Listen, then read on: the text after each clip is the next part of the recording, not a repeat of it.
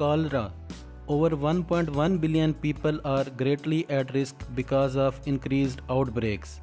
Children under 5 living in the place hit by climate change, conflict, and poverty are especially vulnerable. Here is what you need to know about cholera, where outbreaks are happening, and most importantly, what you can do to stop them. Cholera is caused by bacteria found in unsafe water, and if you consumed contaminated food or water, you can have severe dehydration and diarrhea. So, how do climate change and conflict contribute to cholera outbreaks? Basically, both worsen the food security, create uncertain condition, and increases the chance of spreading the bacteria.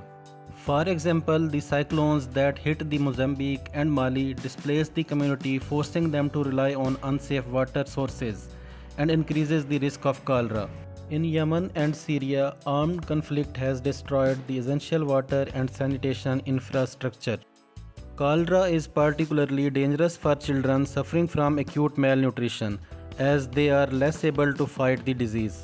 To respond the immediate crisis and save lives, we need families to have increased access to vaccine, emergency help services, safe water and sanitation. But to eliminate the disease, we need investment in climate resilient water, sanitation and hygiene infrastructure. This is crucial to guarantee a healthy future for every child.